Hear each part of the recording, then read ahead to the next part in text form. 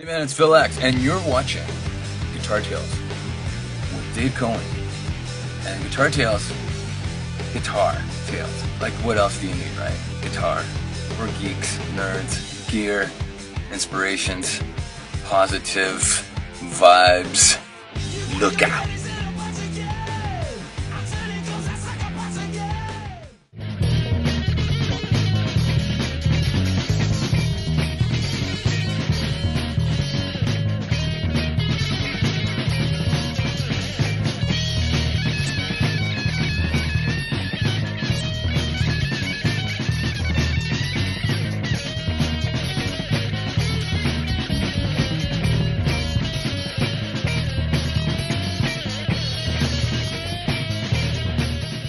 You know, as far as I am concerned, that is one of the best bumpers ever. The great Phil X. He's a friend of the show. He's been on twice. And I just get a kick out of that every time because he vibes on positivity. He really does. And he was kind enough to give us that little bumper before. We have an amazing show tonight. We've decided here on Guitar Tales that we will never have any single Emmy Award-winning guests on. We're only willing to have double Emmy Award-winning guest on from this point forward. 3. Oh, is it 3? You're right. 2002. Scott's in the green room saying, Dave, you dope. You're getting it wrong. 2002, 2003, and 2005. 3 Emmy Awards for a phenomenal musician, Brian Tarquin. I'm going to let Scott talk about some of the great guitar players he's recorded with, but we're really thrilled to have him on the show. And before we pull him in, I want to talk a little bit about our latest sponsor. We have Confections of a Rockstar. Check this out. It's phenomenal. I've been there many times. All of their food is delicious. It's made on premises. It's beautifully priced. Look at that. Look how beautiful it is. And doggy treats. I brought them back, and my dog loves them. And it's a fun place to visit when you're going to Asbury Park, like I will be this Thursday.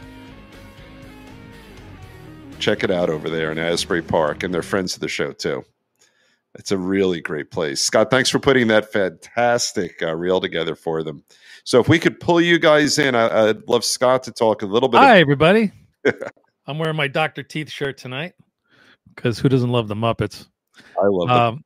Yeah, we turned down many artists that many artists that only had 1 Emmy or 2 Emmys. We needed a guy that had 3. Yeah, and I had to screw it up in the introduction. And really, the Oscars were last night, so we're kind of like, we have this motif going on with people winning awards and stuff. We've had so it. Should we just jump right in? Because I got so many questions. Oh, yeah. Welcome to the show, Brian. Guys. Hey, man. Thank you so much for coming on. I have your whole Wikipedia page. I only printed 3 out of the 16 pages of your accomplishments, and holy crap. I mean, you know, it really makes Scott and I so happy when we get people who are as accomplished as you are on the show, and that's really just something special. Thank you. We're very happy to have you. I'll throw out a couple of the names, and I'll let Scott jump in. But you've recorded with Joe Satriani, Luc Ponty. Let's see, who else do we have here? Steve Morse, Ron Bumblefoot, who will be on our show in April, will be recording with him, and the great Leslie West, and there's many others. So that just speaks volumes about how in demand you are and how accomplished you are. Thank you. Oh, absolutely. So, you know, I guess we could start jumping in right now. Well, we could talk about those 3 beauties in the shelf behind them there. Yeah, let's start with that, Scott. Take over, Mr. Engel. So Brian, how did you win those? How did you win those fabulous Emmys? Okay, so I started composing for all my children probably back in the 90s. That all came about because I had contemporary jazz releases that were being played on the radio, and they were charting well, and so they wanted to bring me in to bring kind of a more better production to their music, more record production to their music. So I joined them, and consequently, this is how I won the Emmys.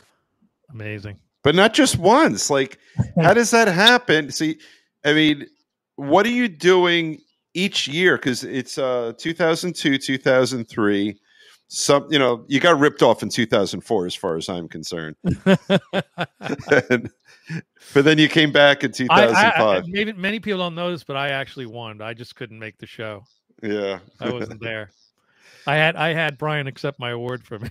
Yeah, but what are you doing that really distinguished you? And I'm going to guess that no one from that show won in other years before you, when you kind of raised their game a bit. Well, they did win, and the way it was like a group of composers. There were, I was part of a group of composers doing the music for the show. So, and then the music supervisor and the music editor. I think during that period of time, that's when they were raising the game, and they were, bringing people in and doing a lot better than they had. So, I guess it's one of those things where it kind of goes in cycles, where some guys, have like 10 of these. Okay. Really? That's amazing. I have absolutely none. So I have a Planet of the Apes poster. That's what I have, and a fake knockoff of Eddie's guitar. That's what I have to do. I have some Little League awards for my son. That's what I have. In 1978, I won best musician in middle school. Thank you very much. Yeah, I got none of that crap.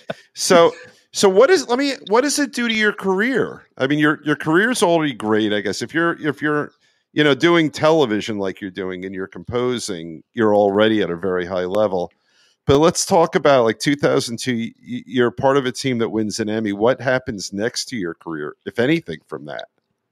You can, not a hell of a lot, but what actually, you get like more doors open if you want to go in different shows and things. But it's competitive, so I guess it did open be able to, composing for shows, for other shows. So in the composing, do you bring other musicians on board and sort of hire guys to do stuff with you, or do you play all the instruments? Or usually I do everything myself. It depends. You do, yeah. Production, like if it's a very large production, I may I'll probably go out and maybe get some orchestral people and come in and maybe do some live instruments. A lot of it is like you just do it yourself. And what kind of style? So are you basing your composition on scripts, or is it a little more broad strokes than that? Sometimes it was script. Sometimes it was really more the scene than the okay. And so it could be something that's going to be, a tension building kind of thing. It could be also an action kind of composition. And where does your sort of artistic satisfaction fall? So let's use the example. You've got a scene, right? And there's a confrontation with a couple of protagonists, right? And you have a feel for the vibe of the scene, and you come up with just the perfect music to help the actors. The actors help you, and the script helps you, and you help the actors in the script.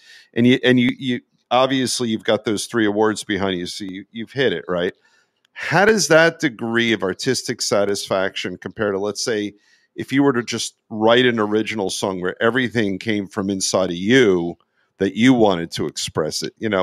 Those two experiences. Yeah, those are 2 greatly different experiences. The first was writing to the scene, so it also, the director, the producer, the music supervisor, everybody has to agree. Right. Sometimes you feel like this is where it should go, and they don't like it, and so you have to change it into their direction, even if you don't feel that's the direction you should go in. You certainly get a lot more satisfaction on doing the record, where it's coming from always. And you're in control of the whole operation. Yeah. The only input is basically you, right? Or your producer, unless you're producing your own stuff, which I'm pretty sure you do. It is. When you do it for the show, is that more like job satisfaction than artistic satisfaction, or maybe a little amalgam of both? Yeah, it's probably a little of both. Of course, you want to get it. The whole thing is about doing the right music for the scene and doing the right music that fits. So, you know, you want to make the client happy as well. You're wanting to make, you know, the reason you're doing is to actually. And I'm guessing the actors don't really hear the soundtrack until the production's finished. Yeah, So exactly. so they're going to be just as surprised and happy, I would think, as some of the viewers. Yeah, exactly. Well, that's interesting. That's very interesting. And Dave, now, Dave, you don't know this, but I wrote this. Yeah. Dun dun dun. I wrote that. I like that. It's a really suspenseful piece. 3 It notes. really is. I didn't win any awards, but whatever.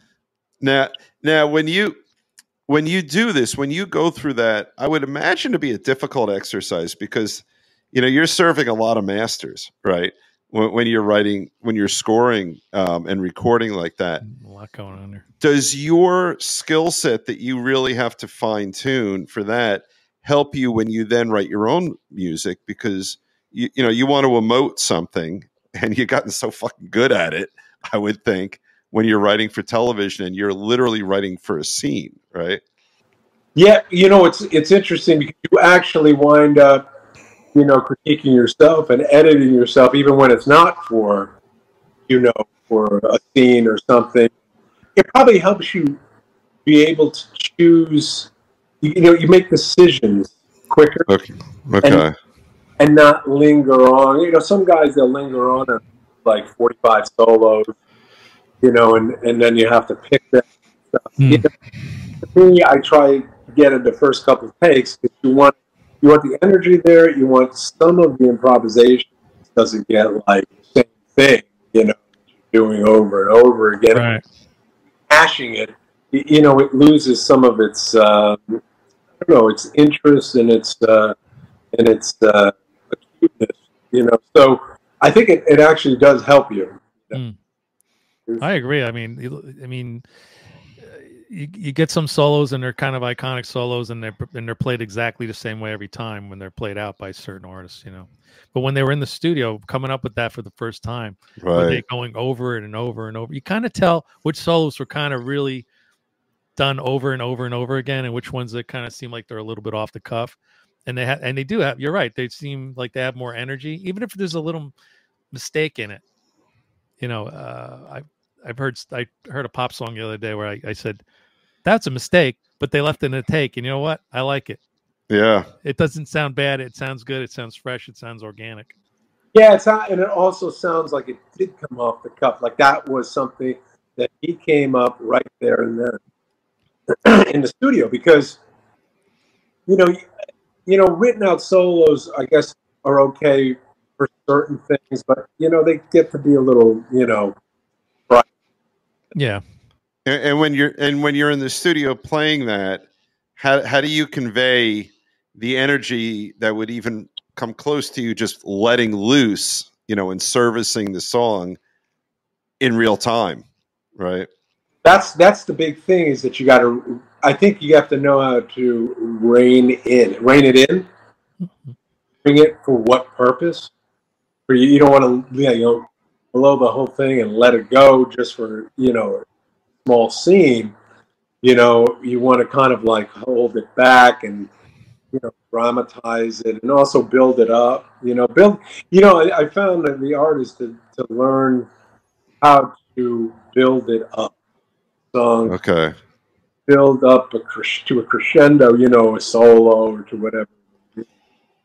It services too, and just kind of gives, you know, I think more dynamics.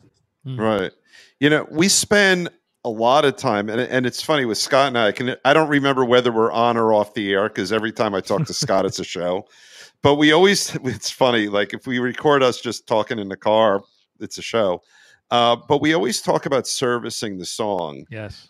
And I would think with a guest like you, where you're as much a composer as you are a guitar player, right?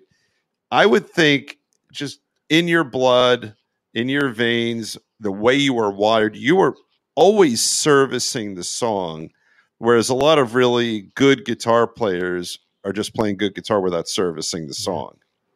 Yeah, I think that's what the difference is. I think maybe guys that were in bands and stuff, that's what they do. Go and play the part and everything. not worried about, the large picture of the song. Right. Because, the way I do it, I'm looking at the whole picture of the song from beginning to end. And also, I guess that's also a producer's job. And so a lot of guys like tell them that's too much, not enough. Unless you're making a jamming record, where you would want Joe Satriani, right, to go ape shit and do his thing. You certainly wouldn't want to hold him back, or Luc Ponty on the violin or whatever it is. But in some respect, they are servicing that song, right, because it's a jam song and they're expected to go hog wild on whatever track they're doing something with you on. Yeah, well, when I do these, I give them a second to go. I oversee their solos. I mean, the reason I'm getting them is because what they do. Right. I want them to go all out. It's we've talked before.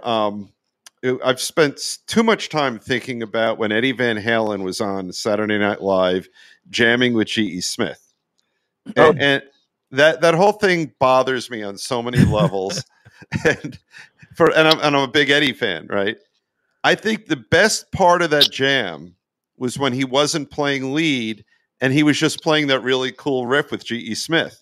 I think that was the most listenable part of the jam, not when he was going wild with his leads, because I feel like he was in a different time zone, but a different zone than the rest of the song. But they came up with this cool riff. And when those two guys were just playing the riff together, I think that's when it was the most listenable. Yeah, that's interesting. Yeah, that's true. That was off the cuff too. He was right. Yeah. I feel like he had to jam as many notes as he could in the time that he had to say, here I am, Eddie Van Halen. I'm supposed to be this amazing virtuoso. What do you see how many notes I shove into this song? Yeah. That don't really belong there. But, he's anticipating what they're expecting. Right. Yeah. Yeah. Do that, and probably not just have him lay back and. Yeah, you're right. And then it's not really Eddie jamming with the band if he doesn't do that. Exactly. You're right. That's a great Guitar Tales quote. He's anticipating what they're expecting. That was pretty cool. Well, he was. I mean, that's the way I look at it. David Letterman too. Yes. Oh, I don't remember that one on Letterman. Yeah, Letterman. That was a good one. Actually, he was really actually jamming around. He sat in with the band, and I guess he played the little bumpers and stuff. Plus, I guess he did a song. Yeah, and he played some old Cream stuff too. Oh yeah. Oh, did he? Oh, that's very cool. Because he got to play whatever the band was doing with the bumpers, whatever song they were covering, he would just jump in. And that must be, fun because play your childhood songs that you sort of remember. Yeah. Well, I remember when they did, do you remember the jam when they did Won't Get Fooled Again? Yeah. With Sammy? Great version. I think that's my favorite cover of it. It's really of that good. Tune. Good cover. Yeah, it's on that album too. That live record. Yeah, that's actually really good. They played that a lot on radio. And I'm a Who fanatic, and they kind of did it justice, and most bands really can't. Yeah, playing all the keyboard parts and the guitar parts. I know. That's one where it's perfect for Eddie. How many people could do that? Yeah, exactly. Yeah. Well, let's talk about Brian's record that he did, Brothers in Arms. Yeah, what's the history of that? Well, Brothers in Arms and Beyond the Warrior's Eyes, they were all done at the same time. I have a mobile studio, kind of like a Rolling Stones mobile studio. And at the time, I was living up in Woodstock, and that was over the pandemic. And so everybody was on lockdown. So I was putting this album together, and I started talking to everyone, and wound up doing 19 songs. And I wanted to break it into genres. So the heavy metal stuff with Joe and Vinnie Moore and all of that, I thought that should be its own album, Brothers in Arms. And then the more fusion stuff with Eric Johnson and Ponty and Steve Morse would be a separate release, because I thought it would do the justice to both. That's how the whole thing came about. Hope for the War. So I don't. You're a veteran too, aren't you?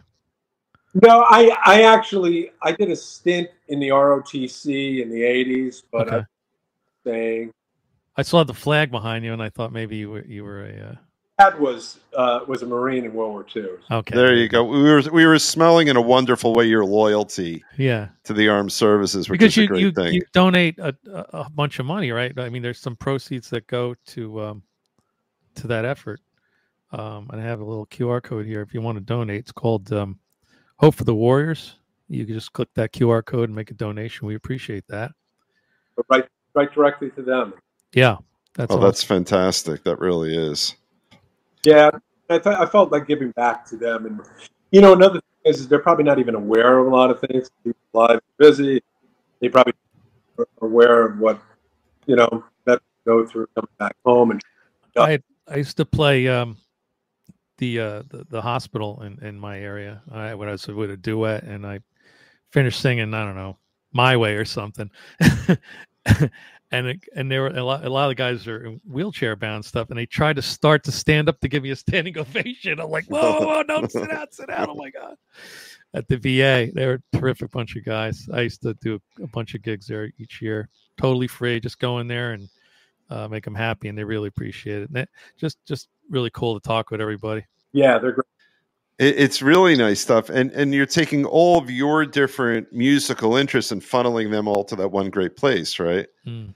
Yeah, basically, everything, because it's all instrumental, and so a lot of these guys, are guys I looked up to. Oh yeah, and then to give back to like the veterans is cool, and when I compose them all specific to them, and each artist and for the veterans. So it's always a noble cause to give back like that in anything, and we've had many guests on that have their own charities, as do I. It makes you feel good and makes them feel good. It feels like it's not just about music. It feels like your music is actually physically helping somebody. It is. And then I would imagine that's a good driving force when you're creating this stuff, that it's not just for your pocketbook. Yeah, that's actually, I was going to say, that's the driving force for creating it, because it's like you're creating a really good reason. It's not just creating it, just create it. It's for a good cause. Yeah. And when you go to record that music, it occurred to me as we're chatting here that under your belt, in addition to doing, the sort of pay for hire stuff that we might call it for television, your passion work, your passion work. You said two things. You said fusion and heavy metal, and they're obviously related, but they're also kind of different. And is one of the two a little more near and dear to your heart? Do you just have an equal love of both of those styles? When you look at heavy metal is almost like fusion in the sense that you got real players, really good players, right? You have improvisation. Jazz and metal, they're not that far apart in that sense. Musically, of course, they are, but I always loved. I came from rock and roll, came from British invasion, all of that. So that's really right. And really, if you think about it, if you think of some of the older British, think about Jeff Beck. Yeah. He's heavy metal and he's fusion, wrapped up in one guy. That's exactly it. Yeah, and that was what's so cool about him, because you can see the whole evolution back in his career. Yeah, it was the Yardbirds, and then his group, and Zeppelin based. Jimmy Page based Zeppelin all on Jeff Beck's albums that did so well, because it was like hard rock blues. Yeah, and that was my next question: is Led Zeppelin heavy metal? Yeah, it's an interesting question. Is it heavy metal? Is it not? He never had the tone that metal did.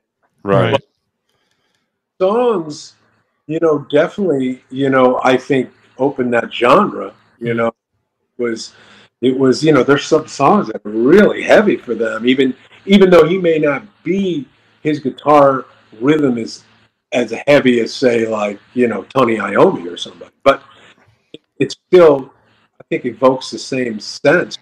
them really drove the bus there, making it that little heavy beat. Same way, Richie Blackmore was never that overdriven of a guitarist as far as his tone goes, but it was John Lord that had that rhythm of distortion in his organ through the Marshall that really drove. And those are, and it's almost like those two things that were together, then they took slightly different paths as they moved on. When you think about fusion, and heavy metal, because they were, you're right, at the era that you're talking about, they were kind of married to some extent.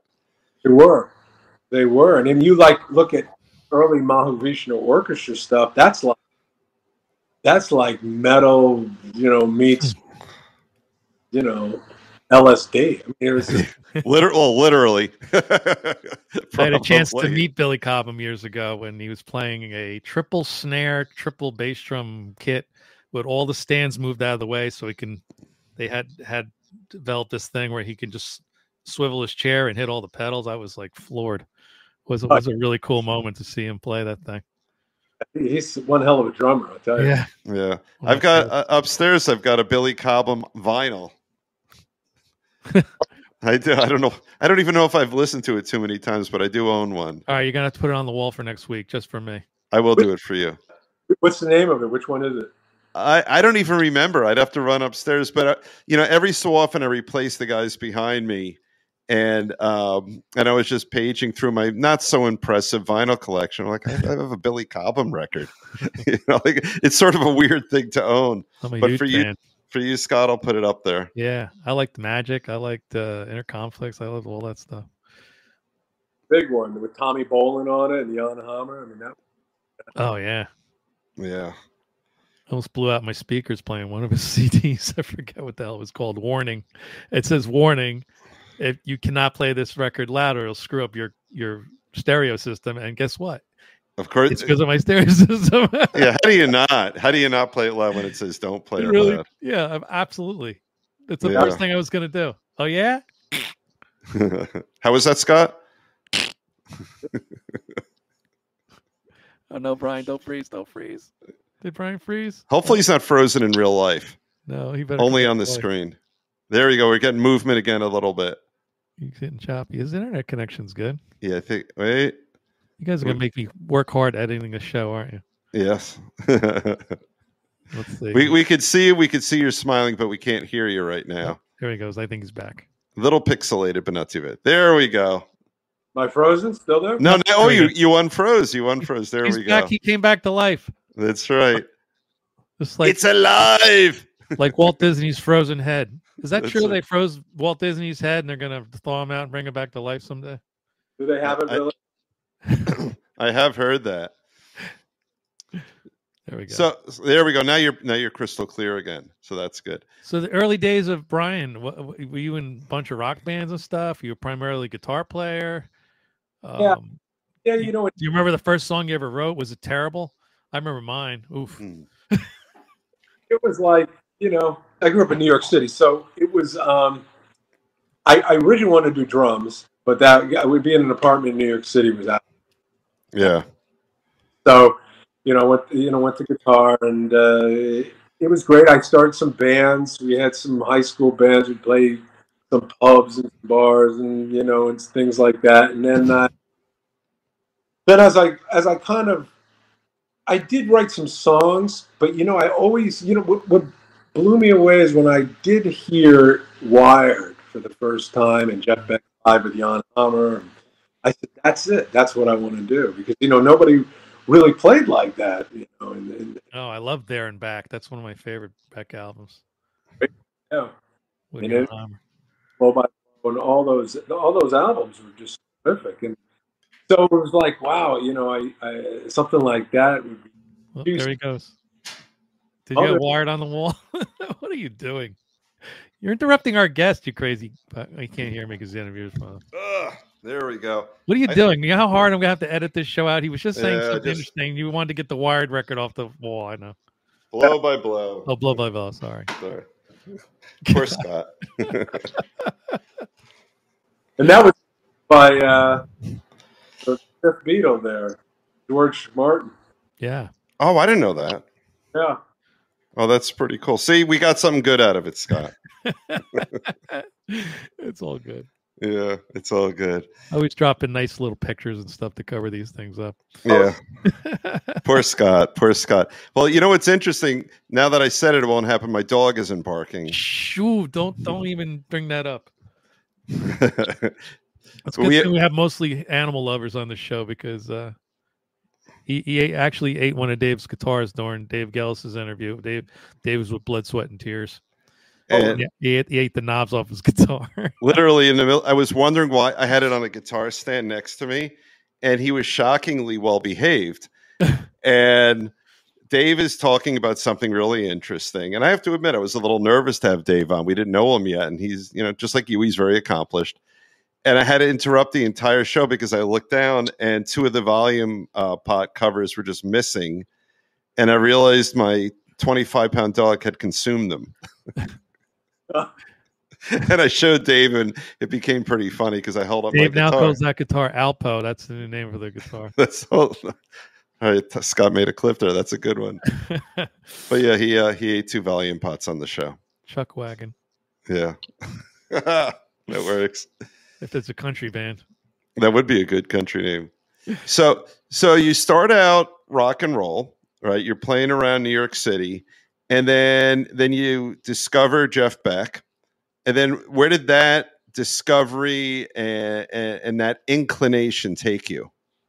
Well, I kind of discovered it during my teenage years, and I was trying to get the band to do like Blue Wind or Freeway Jam, but of course, we weren't that good yet. And so we had to build up to that. And then in college, I started composing and writing, and I started thinking, what?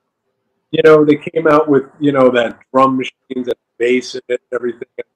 Then, as I was doing that, I was actually, I went to audio engineering, so I wanted to really, audio production school in the city. So I'm really interested in doing that. I started working for studios, kind of honing your craft. And learning as you go. That's really good stuff. And that obviously is setting the stage to give you your great career in composition for television, and I would imagine many other mediums, right? One of the first jobs I got for a jingle house. It's like a big jingle house on Fifth Avenue. It was like, I was going, then I moved to California, and then I really got a big eye opener. You get a real education out there. Yeah.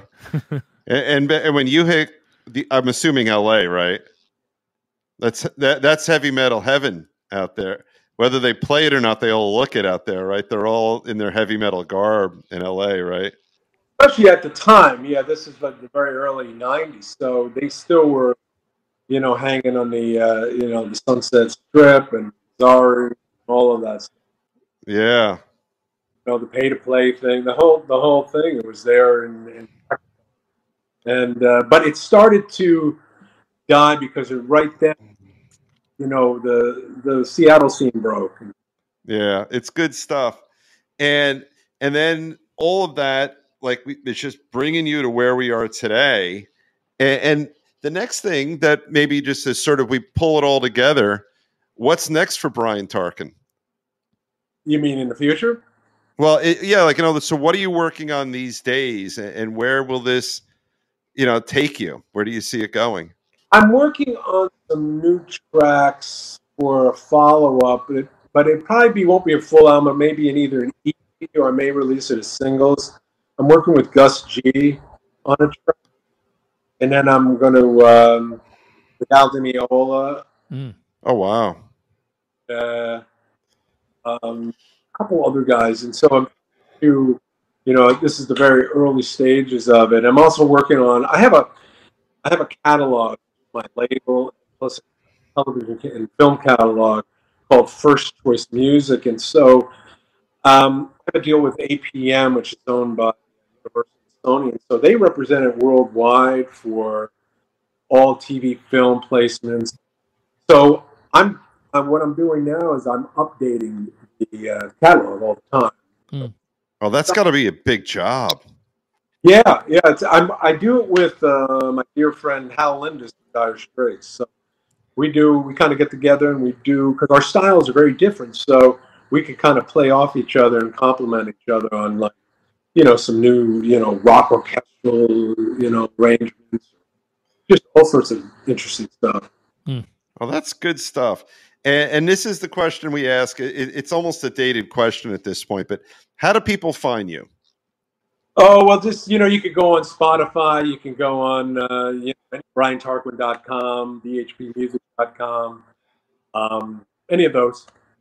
Well, and Scott is just putting them all up on the screen, making our job easier. But this is good stuff. We want to thank you so much for joining us. Yeah, click on it. Click on it right there. I'm pointing at my screen. Oh, great. Thanks for having me. Oh, thanks for coming on. It's been great. I'm glad we got it together and you were able to get on, because we had some technical issues tonight. But I think all in all went pretty well. Yeah. And we learned about the diversion of heavy metal and fusion. That's a pretty cool concept. I never thought of that before. I was saying that. I just wanted to mention that, John Lord's fifths on the organ became power chords for the guitar, which were fifths, right? Oh, Purple and Led Zeppelin and, of course, Sabbath. They really, I love those guys. And in their early days, they completely paved the way to what heavy metal would become. And Priest too. I love those guys. They were legendary. Yeah. And they should all be in the Rock and Roll Hall of Fame. End of story.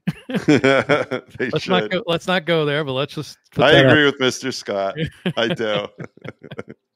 Well, thank you so much for joining us tonight. It's been a lot of fun. And as it always is, we're pushing 40, 45 minutes. It feels like 5 minutes. Yeah. Went by fast, didn't it? Yeah, it always does, because it's just people talking music. So it's so much fun. Yeah. Well, thank you again. And this is Dave Cohen signing off on Guitar Tales, and Scott. Yes, sir.